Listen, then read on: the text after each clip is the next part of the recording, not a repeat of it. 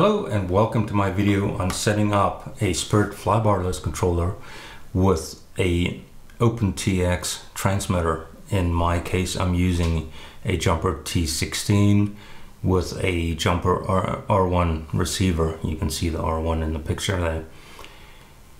I'm going to go through setting up the S-Bus, hooking it up the cables, and I'm not going to go in details and configuration. I'll do a model configuration video later. I'm still waiting on version 3.0 to come out before I do that. But in this video I will cover hooking up the S-Bus, hooking up SmartPort, S-Port if you would, and you can see the integration. So that's kind of the target of what we're shooting for here. Okay, so to get started, you can see I already have in here the USB connector plugged into my sys port. The next thing we're going to do is we're going to take and connect power to it so that we can talk to it. I'm just going to plug that into one of the auxiliary ports if I can manage that. There we go. So now I have the Spirit powered up. If I go to the laptop, okay, now that we're on the computer, we're gonna go and run the wizard. Gonna select Futaba S-Bus, go next. Picture how you will connect it, I'll show you that. You can configure the orientation of the Spirit and your swash plate.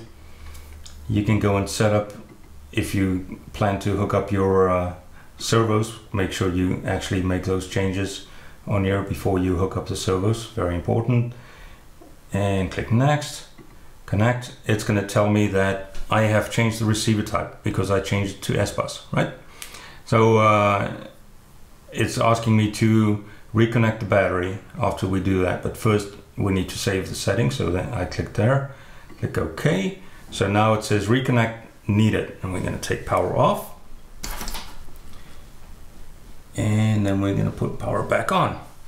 So recycling power. We're just waiting for the little blue LED to finish its thing, and we're going to hit connect, and it says connected. Great. So now it takes us to the diagnostic panel, and for that to work we need to hook up our receiver. So now that we can talk S-Bus, we're going to take a standard little male-to-male connector here.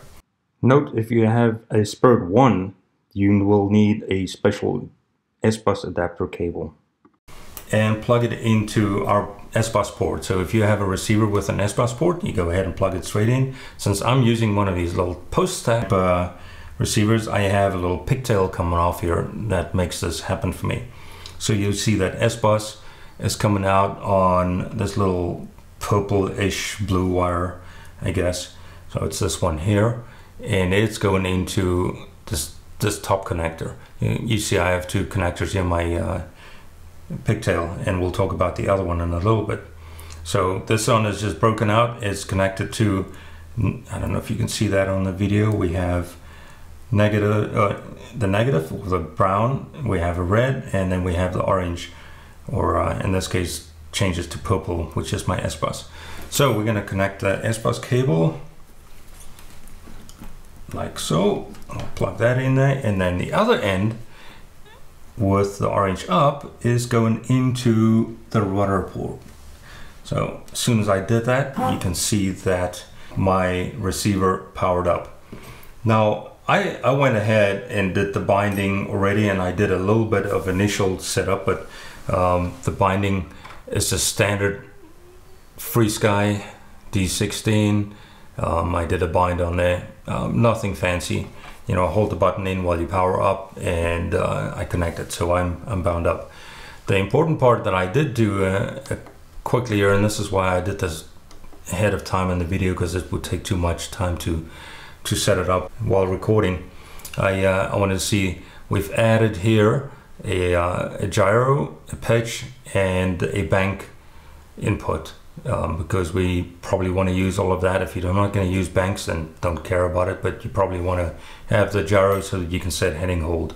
All right, so once you define the inputs, you're actually going to set it up. So in mixes, I just clicked enter and back out on channel 5, 6, and 7. So we just added those three in there. So now I have the mixes in, And if you go and look at the outputs, currently, you'll have to come in here and reverse these as needed. I have not done that yet, but if you look at the computer again, you'll see that now if I move my sticks, I have elevator. Well, actually all of these are backwards, so you can go and change the sequence of channels on the radio, so reorder them if you like, or you can do that right here on the app. And I'm just going to do it the app for simplicity's sake. I'm going to move my left stick, and that's supposed to be my rudder, so I know channel 2 is supposed to be there, so I just changed that. Throttle is on channel 6. I know that should be channel 1 as well. Right, there we go. And if I go to the other stick and I move elevator, that's working correctly, but aileron needs to be, there we go, channel 4. So I now have elevator, aileron, rudder, throttle configured in here. And I also have on gyro, I set it up on a switch, I can see that, and I haven't signed a bank yet, so I can just say, believe channel 7, that should give me a bank. All right, good. So there we go. I have now set up the ability to communicate with my receiver. And yeah, sure, the servos and stuff needs to be set up properly, and that'll be further down in the wizard. This is not something I'm going to cover in this video. I just wanted to see this is how you hook up your receiver, and so that is working great. Okay, now that we have the receiver hooked up, the next thing we want to do is actually control, and since I can't control the throttle directly from this little postage stamp receiver, you notice that I did set up throttle there on channel 1. When you do that, auxiliary 1 automatically on your Spirit becomes your throttle output. That is in the documentation. You can go and read that. So if you have a hobby wing or whatever ESC you have, you'll just take that ESC cable and plug it into aux 1. Make sure it's not powered up. Currently I'm still using a 2-cell LiPo for power directly into the unit. So when you power up through the ESC and using the back for that, then you need to make sure you take out your 2-cell LiPo. The reason I wanted to show this is you also have the RPM sensor coming from your hobby wing in this case, and that goes into, and you'll see it's only the metal pin that's connected on here. So and that goes into this very end connector here, the elevator pitch aileron connector, and so that'll give me RPM reading from my hobby wing. So that sets up that. All right, so we're almost ready to put this on a helicopter and set up the servos. But the last thing I want to show you is the ability to hook up S-port, the smart port, so that you can do integration and talk to the radio. And to do that, that's where the second part of this connector comes in.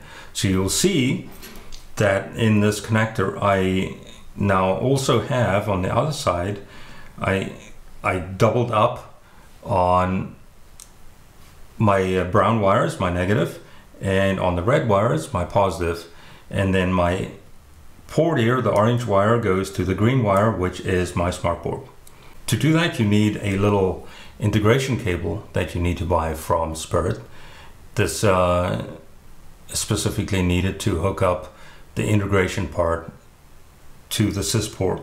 Remember, the sys port is very special, so this will invert and protect and all that kind of stuff, so you don't blow up the sys port.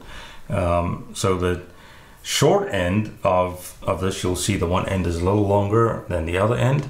The short end goes into our port here, if I can turn this the right way around, making sure that I match up orange with orange.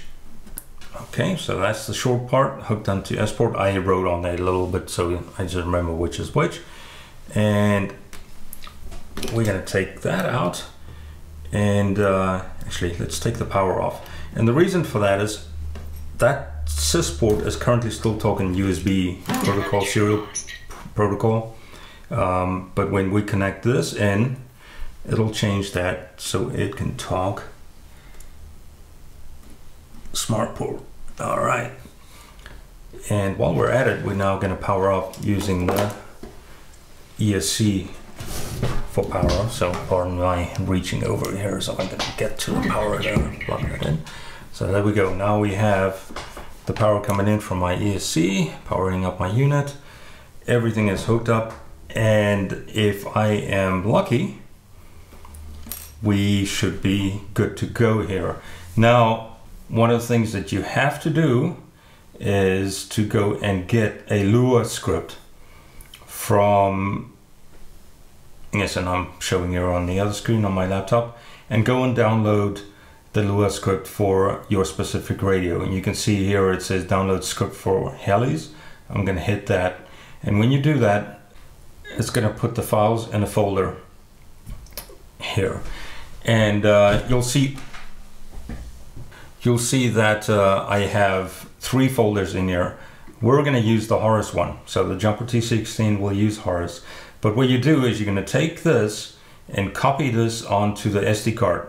Actually, not this. You're going to go and take this Spirit folder and copy that onto the SD card. So let me go back. So this folder here, you're going to drag that straight onto the root of the SD card.